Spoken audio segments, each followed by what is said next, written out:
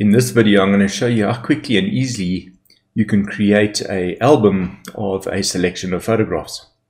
So right away, I'm going to come up here to the icon and click on Add Album. And here I'm going to give it a name of In Studio. And click on Save.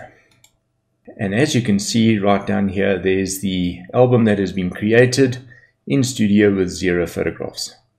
So let's go and find the photographs to add to this album.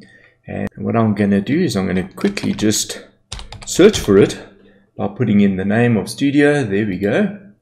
And here are the photographs. I've previously selected the photographs by flagging them.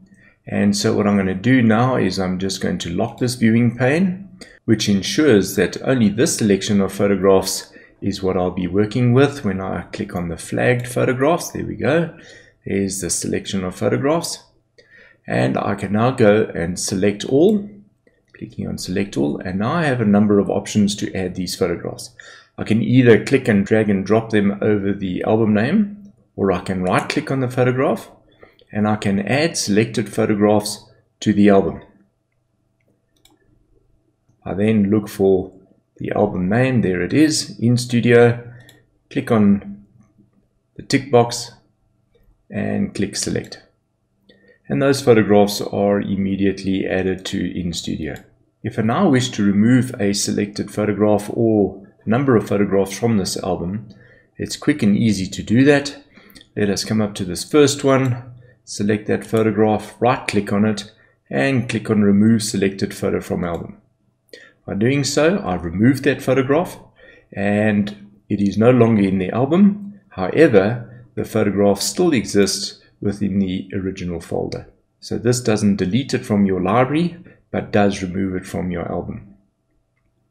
Right, moving back to the album, click on the album name, double clicking or right clicking over and clicking on Modify Album. We now have the option to define an album sort order. So we can click on this button here and we are shown all the photographs within this album. And what I'm wanting to do is I'm wanting to make this photograph over here the first photograph, and then I would like to make this one the second photograph in the album, and then move to this one and then to that one. And I'm going to leave the rest in the order that they originally were. I can now click on Save Sort Order and save my album, and you'll see that the order of display of the photographs has been readjusted accordingly. And that's it in this first part series of creating albums.